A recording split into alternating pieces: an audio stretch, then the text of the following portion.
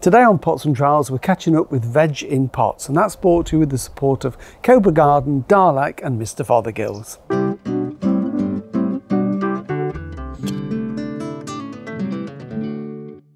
Hello and welcome to Pots and Trowels. Well, today I thought we'd just have a quick catch up at some of the veg and salads that we're growing in pots and containers. We grow the main veg down at Dennis's on his plot where we visit on a regular basis, but I just thought it'd be quite nice to have a few things growing outside the back door.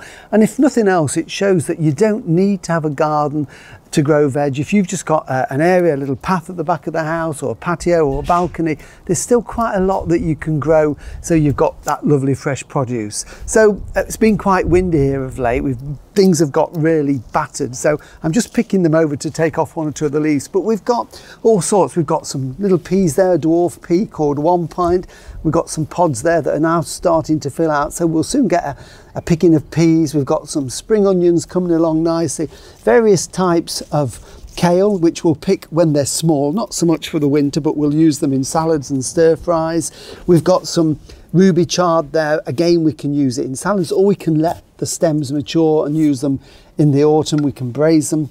Pot full of beetroot there, which again we'll get for the lovely globes. Then we've got at the back here a courgette in a pot. We've actually had a couple off there, and there's a few more just coming along there, so they'll be great. And then I've got some beans in pots. These are some dwarf French beans. These are the ones that have been scorched a little bit by the wind, but they're going to be fine. It's going to warm up, I know it is.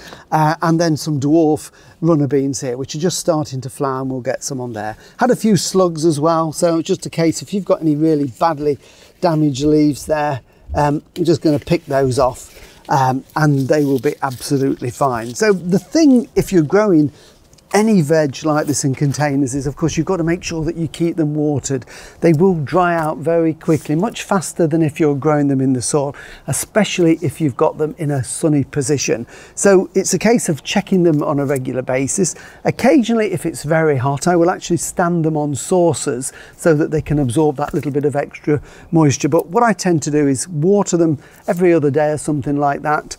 Check the compost if it feels dry. These aren't too bad at the moment, but give them a drink. And I'm also giving them a liquid feed. So in the watering can like this, there is a liquid feed in there. So I would just give them a feed over the top there, and that just makes sure that we're keeping them nice and healthy and green, and they will soon fill out and make some nice new growth. So in the next few weeks, couple of months or so, we'll be getting lots of things off this.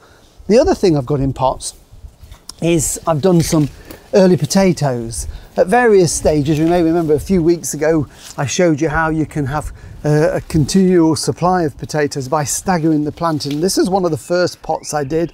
There's another one over there younger, and then another one younger than that, so we can harvest them at regular intervals and get them when they're at their best, which is what we want. Now this one has been in here for about, I think, 11 or 12 weeks. I've lost count, to be honest, and that's about the time for first early. So what I'm going to do is to harvest them, is to knock them out into this truck. Now there may be nothing on this, and you can see the wind has battered these, but I'm just going to give that a shake, and hopefully we'll get some potatoes out of this. Oh yes, they're in there. Probably not going to be as many as I would have liked, but oh, they're pretty good sized potatoes. So we'll pop those down there. Certainly a good boiling of potatoes there. That was just one small tuber that was in there, and there might be some more. No, that's it. I think that is it. So I'm going to shake all the compost off, and that's the original seed potato that was planted. Obviously we don't want to eat that one. They would have had more on there. If we'd left it, they would have grown, but we've still got a boiling of potatoes on there. So what I'm going to do is to just loosen this compost up, because I'm not going to throw this compost away. Seems a shame, doesn't it? This is, you know, to throw this onto the garden or get rid of it. We can recycle this. Now I wouldn't grow potatoes in this again, but I could use it to fill some of the pots to grow other veg. Might add a little bit of extra fertilizer for it, but what it is perfect for is growing salads, lettuce, that type of thing, because they only need a very low nutrient compost. So most of the nutrients will have been washed out or used by the potato. So what I'm going to use is some of this, and I'm going to show you now how to sow some salads.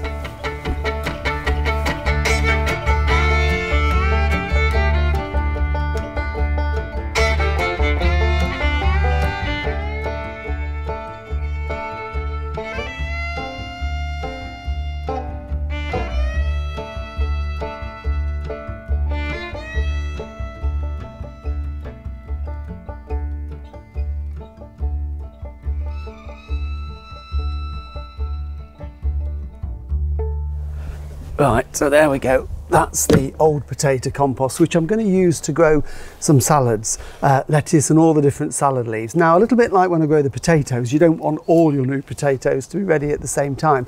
Same with lettuces. So the idea is to stagger the sowings. So what we do is we grow them in pots like this. These are really handy. These are coming to the end of their life now. This is Lollo Rossa, quite a nice lettuce. And there's still another week or so's picking off this one, but then that will go and I will empty that compost out and start again. This is a mixed leaf, lettuce leaf here, so the red and the green ones in there.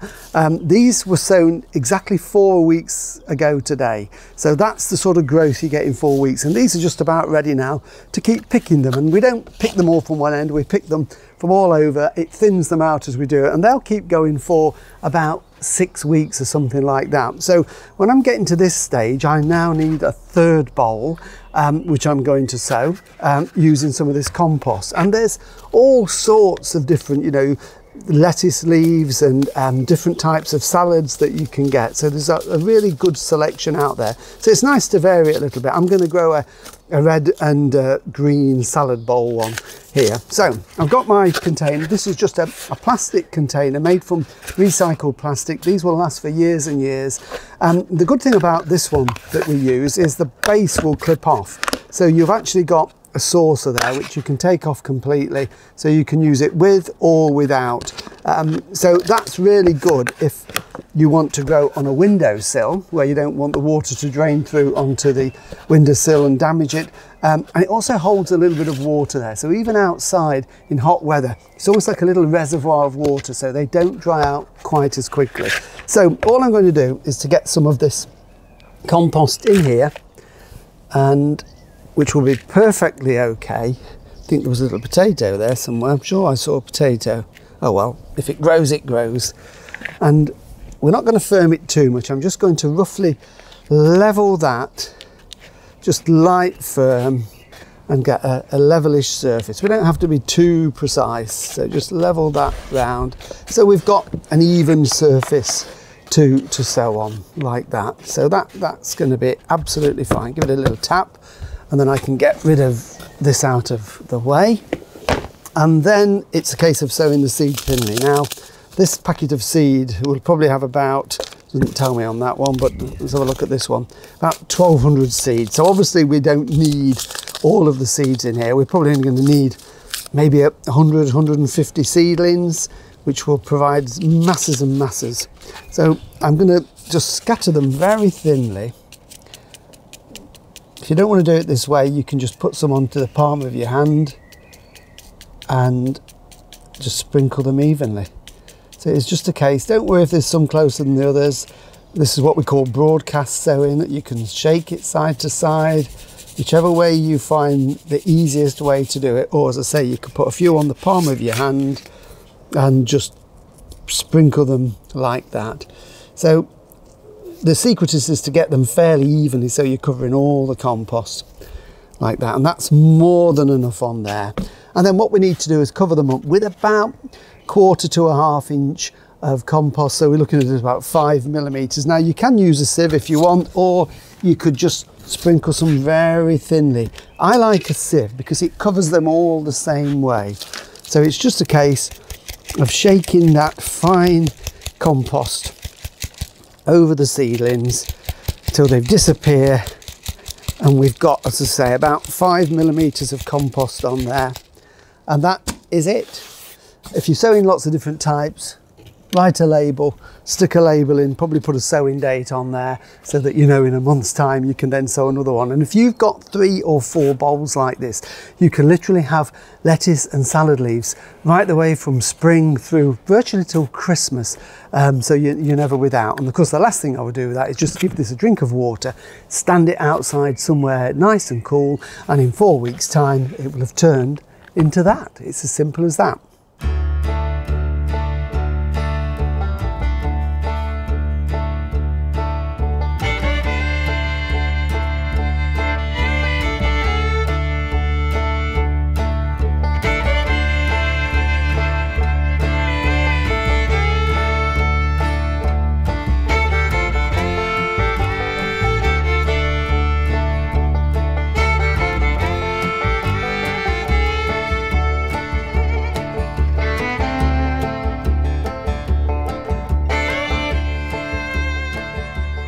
Well, thank you for watching Pots and Trowels, and remember, everything that we've done is on YouTube and Facebook, so please look back at all the different subjects that we've covered. Next week we're going to be looking at lovely lupins, so we'll see you then. Bye.